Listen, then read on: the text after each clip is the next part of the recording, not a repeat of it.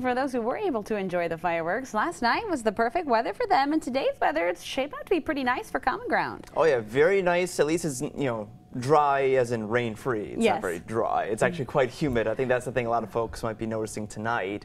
It's going to be on the warm, summery side for Common Ground. Lots of water, folks. Lots of water. You'll need it, and if you're thinking that tonight, well, double it tomorrow. We're Oh, likely to reach over 90 degrees tomorrow and even more humid. So very summery for Common Ground. Hey, it's July, right? It's the warmest time of the year. And look at our temperatures now. Today, we're in the mid-80s. It's a couple of degrees warmer than yesterday, depending on who you were. Hillsdale yesterday was mid-70s. Lansing was about 82, 83. So a lot of us today, though, really into those 80-degree range. This is perfect average temperatures for early July. Now, dew points, that's where it really gets you. It's increasingly humid.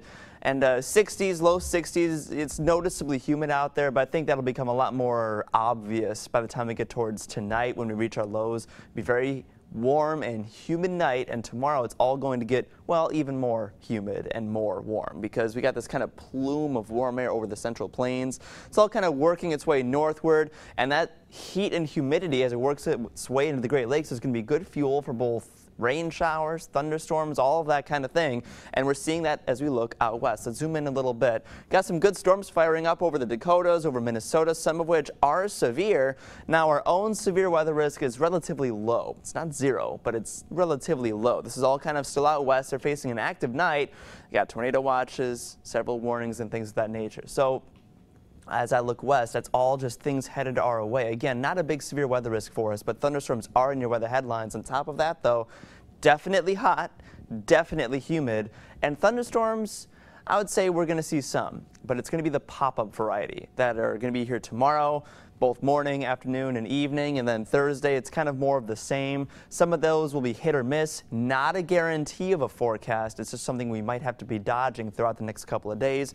More rain and thunderstorms likely Thursday night through Friday. That's looking a bit more on the likely side. So as we go through our forecast tonight, I'd say mostly clear skies, really very calm, pleasant weather, certainly great for Common Ground.